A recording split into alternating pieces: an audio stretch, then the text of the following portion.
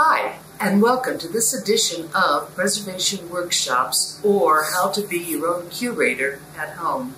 I'm Sue Taylor. I'm the Chief Curator for the New Mexico Museum of Space History, and today we are going to talk about toys, how to preserve your past. A lot of people think that because they were your toys and you played with them, that as you get older, you don't have to worry about them. Well, actually you do, because if you go online, you'll be amazed at what some of the toys that we played with as kids are worth.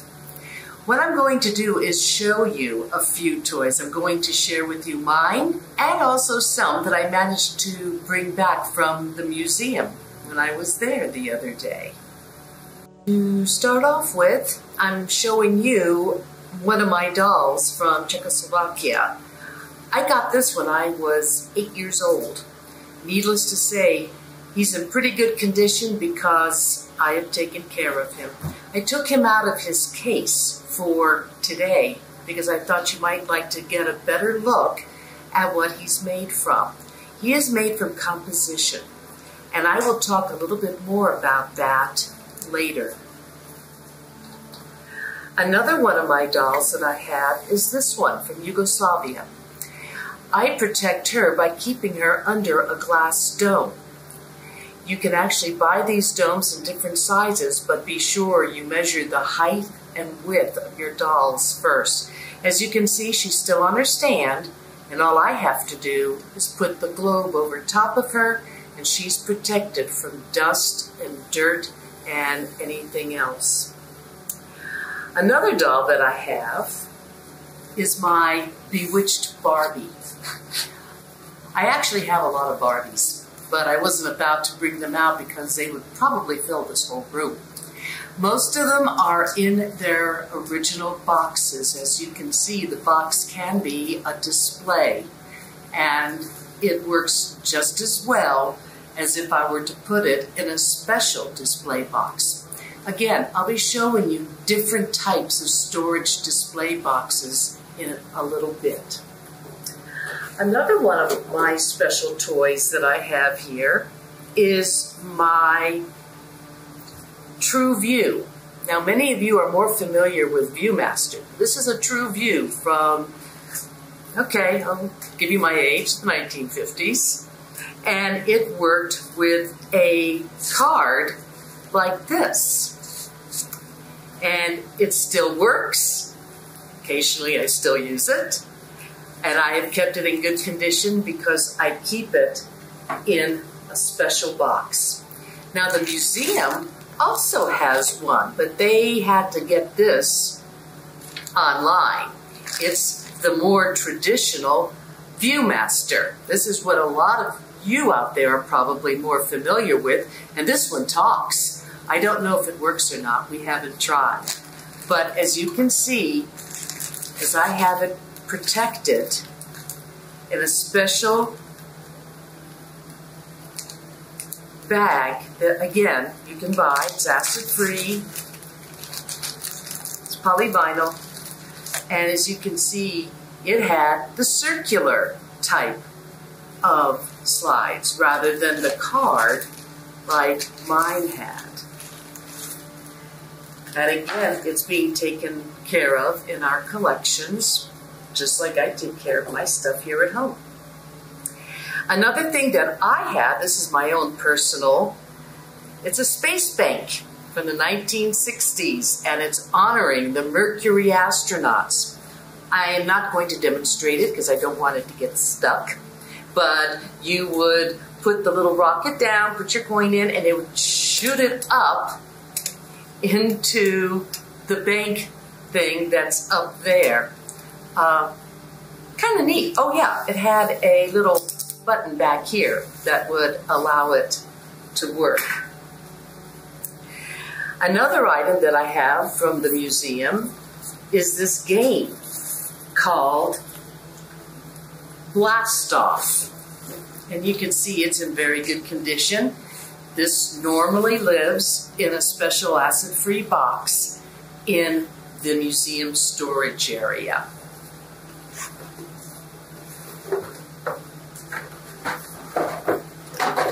We also have, how many of you have this old tin type of lunchbox?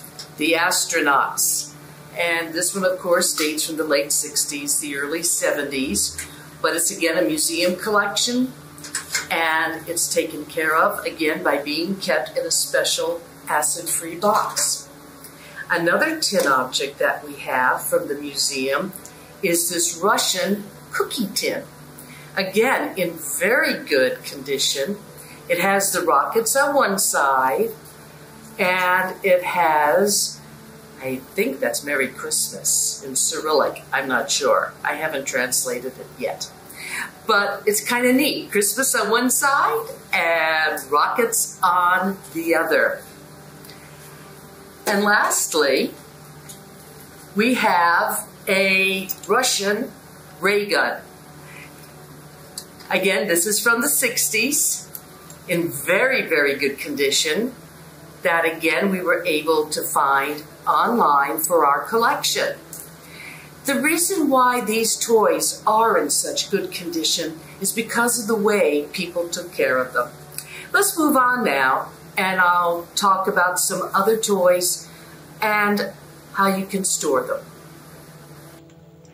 Some of you out there may have a cast iron toy car like this one. Or how about a cast iron Santa with his sled and reindeer? Perhaps you inherited one from your grandparents, or it's been in your family for years and you don't know how you got it. Either way, it's yours now. How about a speedboat made of tin? Here is another example of a doll made of composition.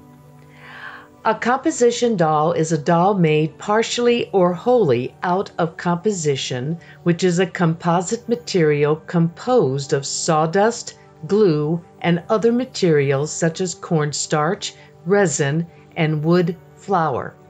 Yes, wood flour. In case you don't recognize her, it's Shirley Temple.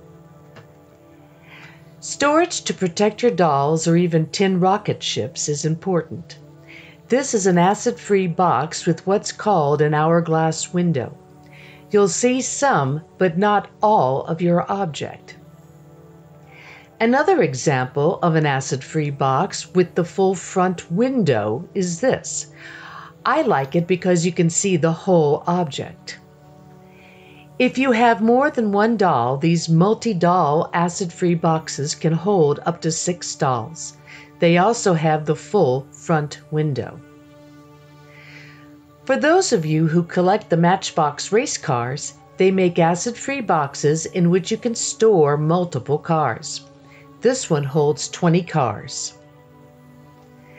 For display purposes, you can also buy a case such as this that has movable glass doors so you can change out what you are showing.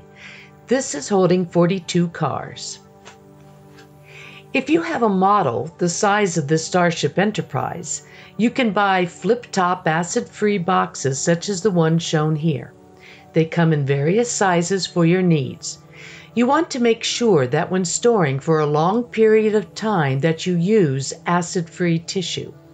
This model is packed with shredded acid-free tissue.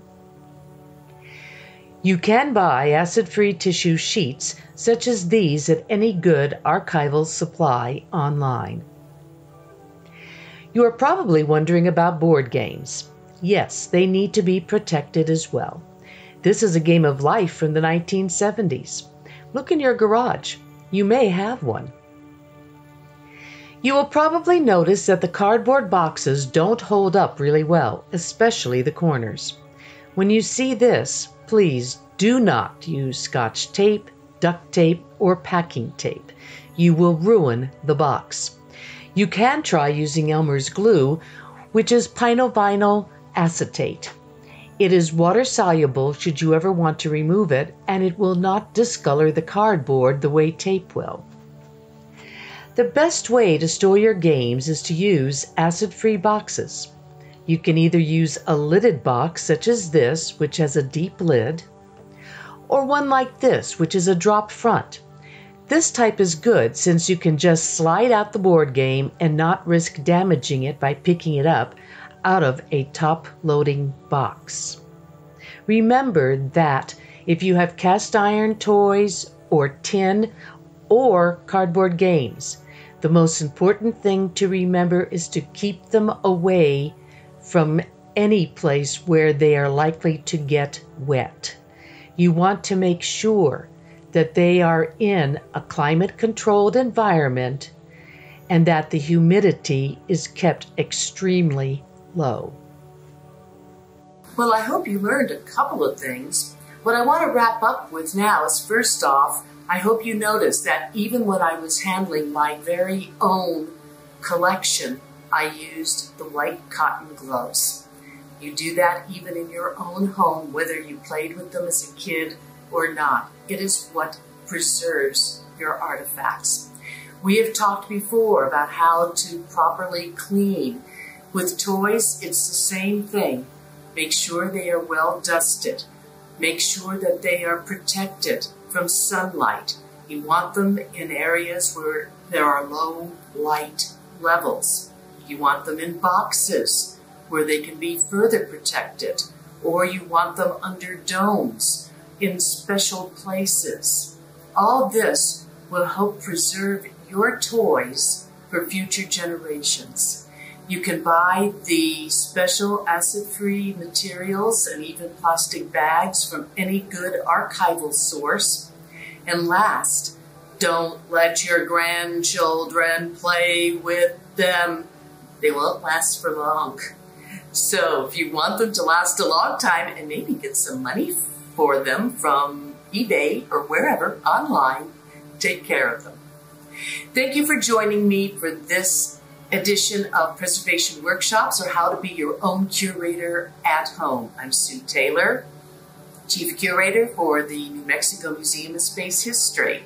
You can reach me at sue.taylor@state.nm.us. Please subscribe to the museum's YouTube channel, where not only will you find other of my preservation workshop videos, but other programs as well that are pretty fascinating. Stay home, stay safe, and take care.